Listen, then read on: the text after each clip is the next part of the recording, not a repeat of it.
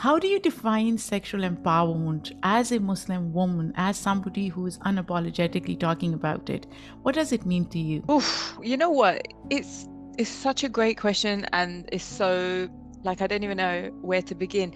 I don't feel like I represent every Muslim or even every Of woman or course. every Asian. And so I think sometimes people put that on us though, because they don't know many diverse people. So when you're that one person that they're upon one point of reference, so even people listening to your podcast will be like, okay, that's 75% of Asians or more.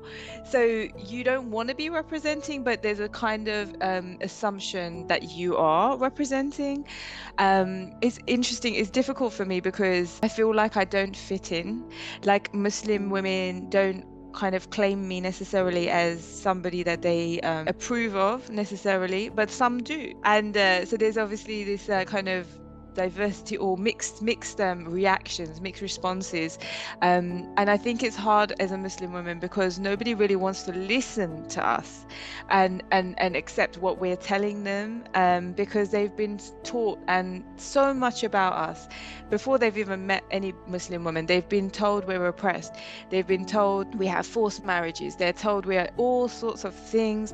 And so by the time they come across someone like me, who's quite comfortable in my own skin and, quite honest, I suppose, quite maybe just average, if that's unfair, I don't know, but like just basically regular, um, is maybe they think that like something's weird because that's not what they've been taught. So I don't know if that makes them think I'm a unique or outsider, which I guess as a comedian, I guess we kind of are outsiders anyway, or whether, you know, they usually are very curious as to what Muslims think or what my family thinks. So it still feels very much like I'm not able to represent myself as my own person.